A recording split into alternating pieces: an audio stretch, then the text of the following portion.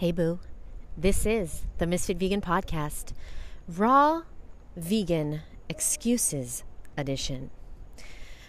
Excuse number 30. I can't get control of my mind. As we talked about, it's all about the mind. It's not about the food. It's never been about the food. It will never be about the food. It's about the mind.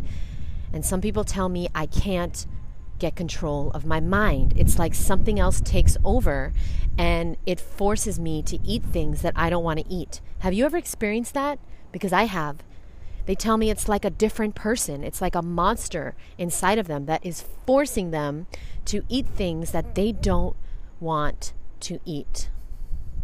If you can relate, then this is the excuse podcast for you.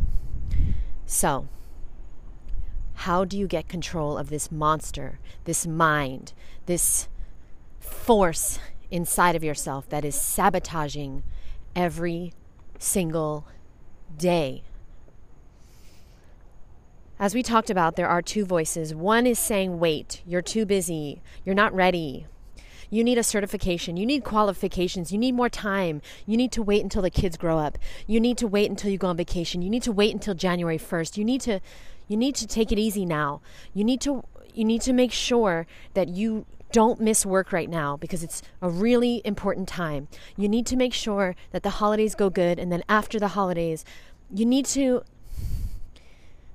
that voice is very, very strong and loud because you've been listening to it. You see, the more you do what that voice says, and we all have that voice, take it easy. You don't need to do this right now. There's nothing really wrong with you. There's so many healthy people that don't eat raw. This is not the way. This is too extreme. This is too hard. This requires too much discipline. If only I could quit my job and the kids were out of the house, or I had an au pair, or I had a nanny. If only I had more money, I could do this. If only that voice is the excuse voice. And that is the voice that I'm writing this book to. And the more you listen to that voice, the stronger and louder and more powerful it gets. You have to start saying no to that voice. You see, when that voice starts to hear the words no and you do things anyway, even though that voice is telling you not to or to do them. For example, you might want to go to the gym every day, but the voice is telling you, we're just really tired right now and it's really bad for your health to work out when you're tired. It's more important to get good sleep than it is to work out. But the truth is that 1 hour of exercise actually gives you more energy than 1 hour of sleep. That's the truth. And for every hour that you exercise, you gain 3 hours of your life. That's the fucking truth. Sleep don't do that. Yeah, sleep is important too. But if I have to choose between a workout and sleep, baby, I'm going to work out every time. I'm walking right now, boo. I'm walking right now and I'm tired. I want to be in bed. So let me just put you onto something, okay? The two voices, they cannot coexist at the same time. They don't like each other.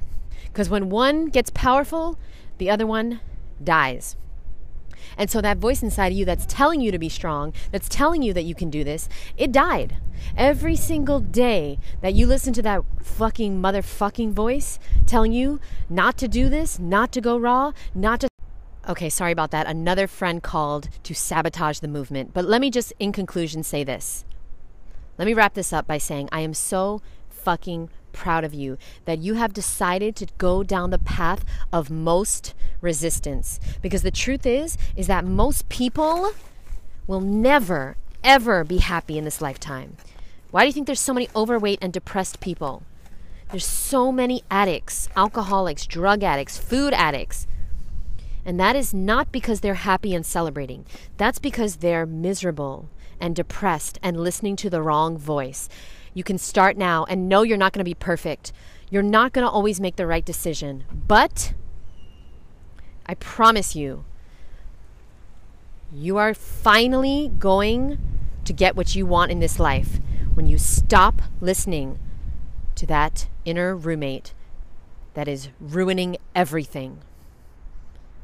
Thank you so much for listening. I'll see you in the next episode. Bye, boo.